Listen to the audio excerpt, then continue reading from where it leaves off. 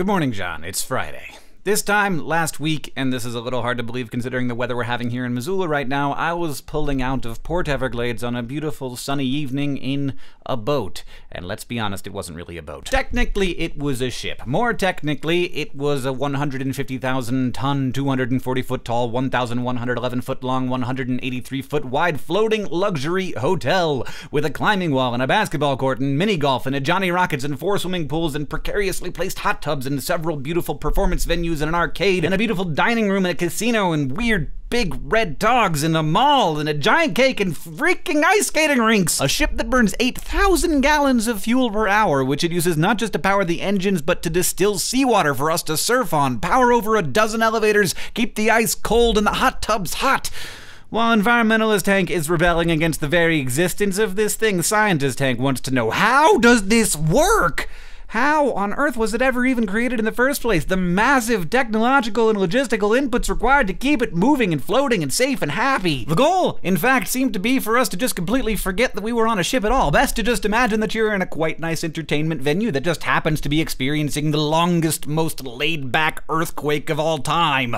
So I was on this ship for the 4th annual Joco Cruise Crazy, a floating nerd adventure featuring semi-celebrity nerds like John Hodgman, Peter Sagal, John Scalzi, Pomplamoose, Molly Lewis, The Double Clicks, Paul and Storm, Paul F. Tompkins, Grant Imahara, Will Wheaton, me, and of course Jonathan Colton, the Joco of Joco Cruise Crazy.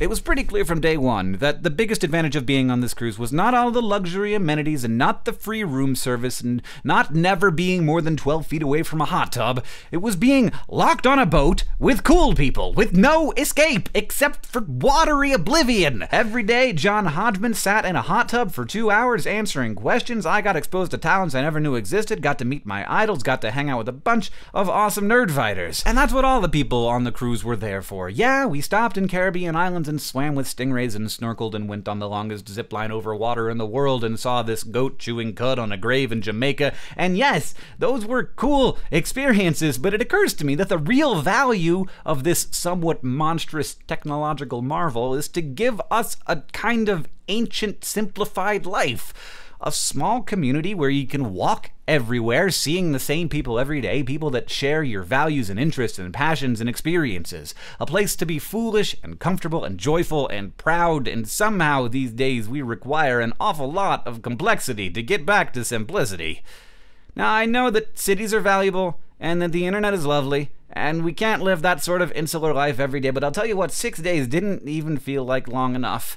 Does it have to be on a boat that consumes a gallon of gas every 12 feet? Maybe not, but I don't know how else to pull it off.